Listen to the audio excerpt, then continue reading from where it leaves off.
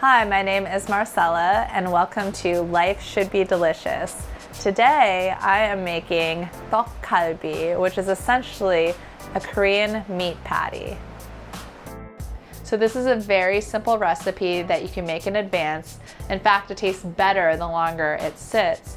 For today's recipe, the ingredients are ground beef, onion, carrot, green onions, and garlic.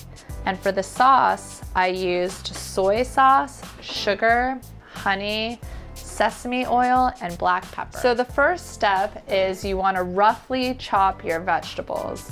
You don't need to worry about precision here because we are going to blend them in a food processor. So I chopped and peeled 2 carrots, garlic, onion, and then I tossed them into the food processor and processed until somewhat chunky. It doesn't have to be smooth. Next, we'll take our processed vegetables and add the ground beef. We're essentially making a meat paste, so we want to combine the ground beef with the vegetables. And I did this in batches because I did triple the recipe.